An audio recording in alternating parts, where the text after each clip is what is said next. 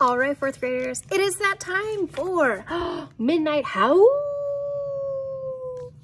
And it is written by Clare Hutton and published by Scholastic. Let's get into chapter 2.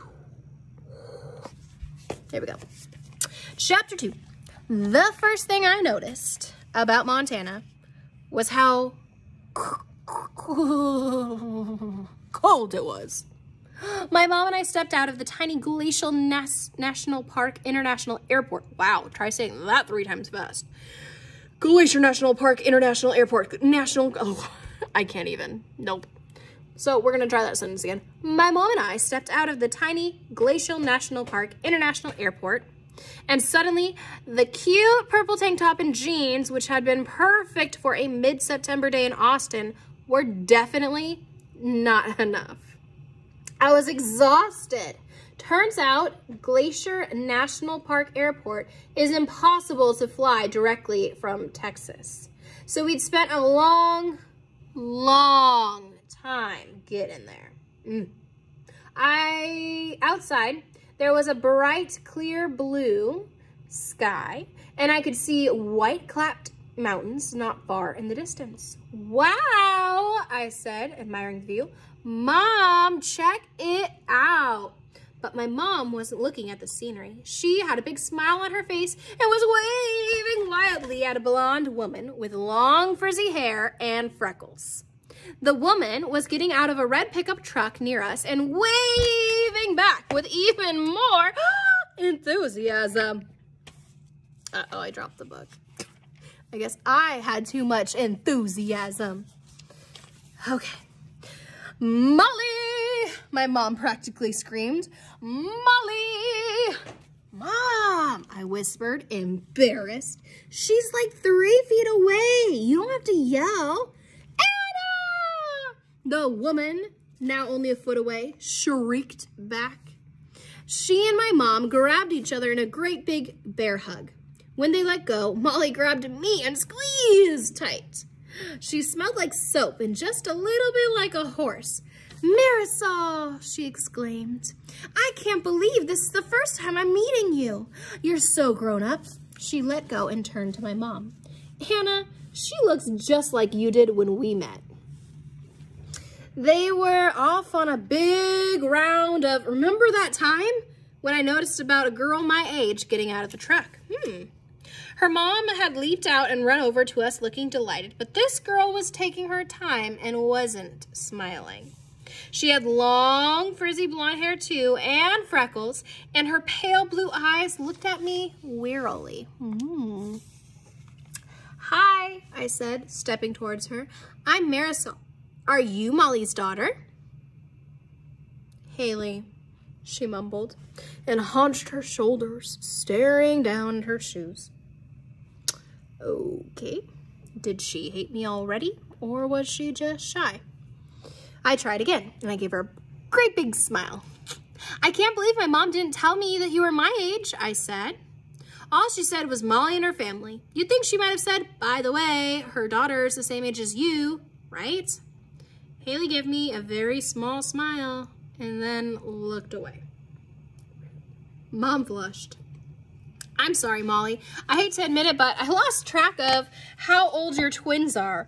I thought they were younger than Marisol, but they seem to be just about the same age. Molly nodded. Haley and Jack are 12. She didn't seem offended that my mom hadn't known. Wait a second. Twins? Jack? My mother had also forgotten to tell me that I was going to spend the next 3 months living with a boy. A lot of girls wouldn't think it's a big deal. A lot of girls have brothers or guy friends that they know really, really well and hang out with all the time, so they're like family. But me? I'm a girl who lives with her mom and has close girl friends. I don't have any boy cousins and I don't have any real guy friends. The last genuine friendship I had with a boy ended with Toby Collington stole my sparkly pencil in 2nd grade and wouldn't give it back. I knew boys, of course, from school and stuff, but not super close up and definitely not living together close. I try to be level-headed in general, but that doesn't mean that I'm fearless about extreme social weirdness, like sharing a bathroom with a boy. I started to panic. My first thought was, I needed to stop wearing my PJs to breakfast, and I'll have to start brushing my hair before I leave my room in the morning. Ugh.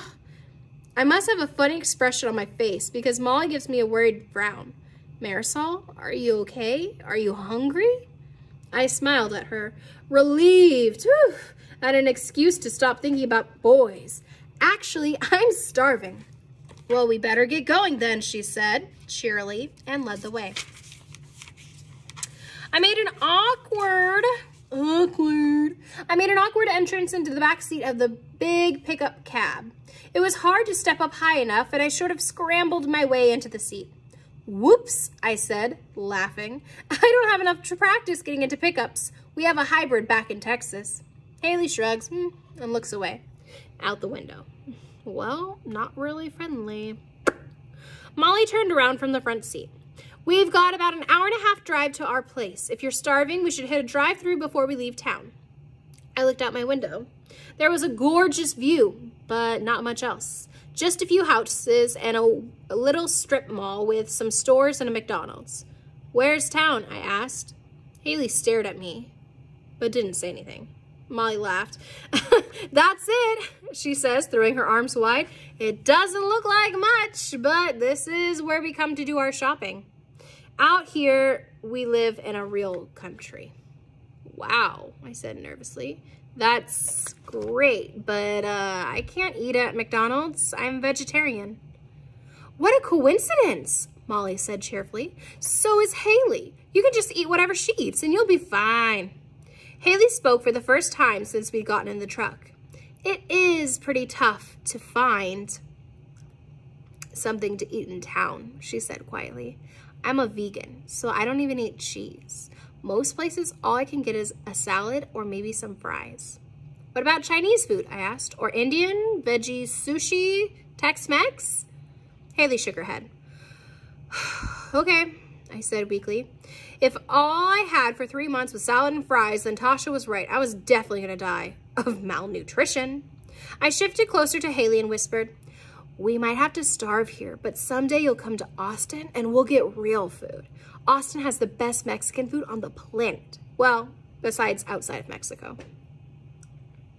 She gave me a startled look and flushed, turning to look out her window again. I sighed. Apparently,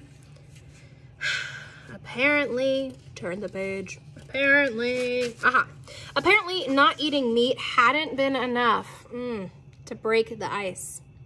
Sure, I'd be fine with a girl I had to live with and go to school with who could barely speak to me. Fine living with a strange boy. Fine with a diet consisting entirely of fried potatoes and iceberg lettuce.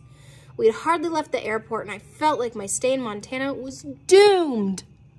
And that's the end of chapter 2.